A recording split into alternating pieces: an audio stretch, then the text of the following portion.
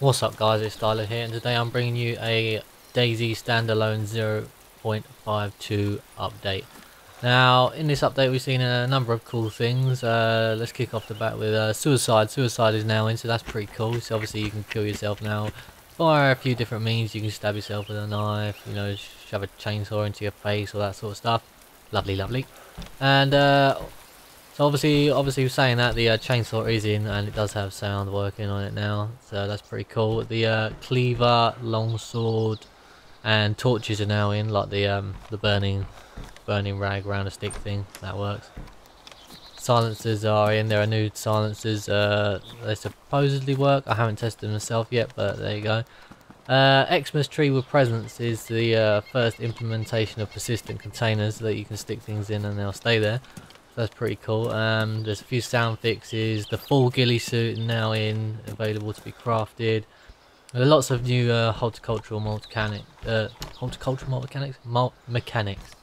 is in. So there's a new V3S spawn points. There is the new V3S interior. For those of you that don't know what the V3S is, it is the truck that's just been implemented. And there is a new exit and entering the vehicle animation. And supposedly you can now attach your jerry can to the vehicle, but I've yet to have been able to try and see that. But I'll give it a go if I can find it.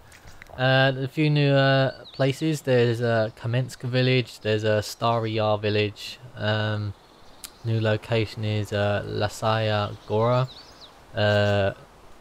Grozoi Doli. Sorry if I pronounced that wrong. It's terrible pronunciation, but there you go. Krasnoy village.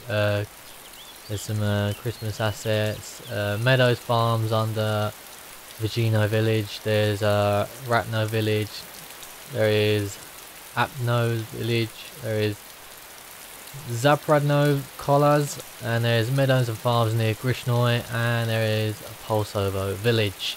A couple of other new things are, obviously there is.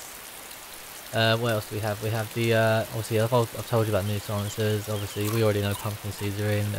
New pile of guts from deer, that's in. There is a new pretty cool thing, which is the new static digger. Now that does look pretty cool. Shame you can't drive it, that would be sick, but there you go. There's also a new model for the PU scope, and there is flare ammo and the Stayer ARG suppressor, and obviously there is teddy bears. But that's it for the moment, guys. If you like the video, guys, please like and subscribe. I'm Stylo, and thanks for watching.